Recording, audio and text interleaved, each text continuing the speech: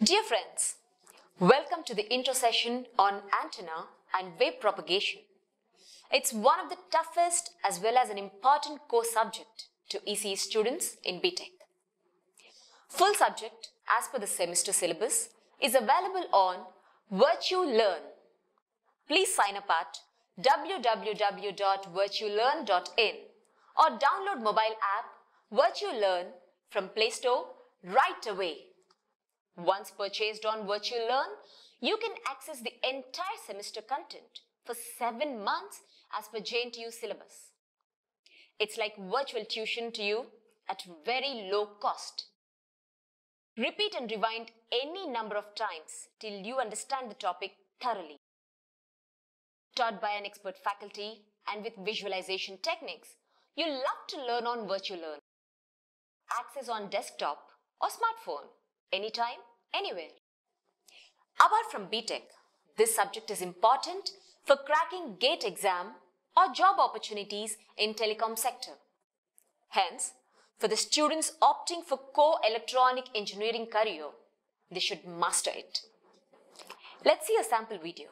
The intensity of radiation coming from an antenna, which is indicated as the radiation intensity.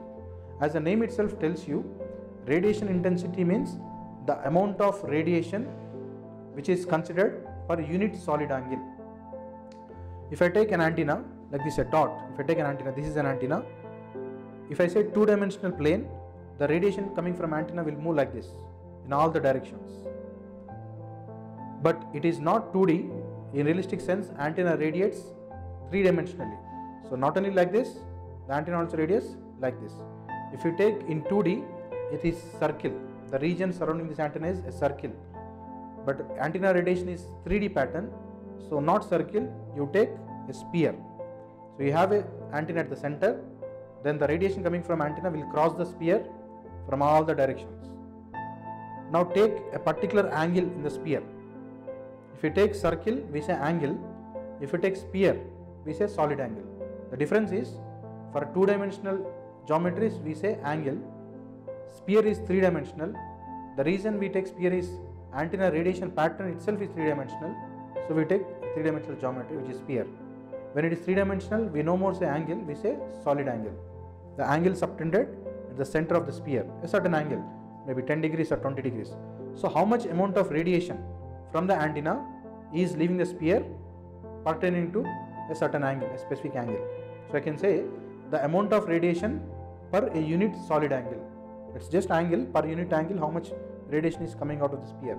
But sphere is three-dimensional, so I say solid angle. Radiation coming per solid angle. So amount of radiation we say in watts. Electromagnetic power radiated in watts. Per solid angle means steradians. Angles we express in radians, whereas solid angles in steradians. That is unit. So watts per steradians is the unit for radiation intensity, which tells you the intensity of the radiation coming from the antenna. Hope you liked it. Full subject as per the semester syllabus, taught by an expert faculty with animation and graphics for easy understanding, is available on Virtulearn. Sign up at www.virtulearn.in or download mobile app Virtulearn right away. Happy learning!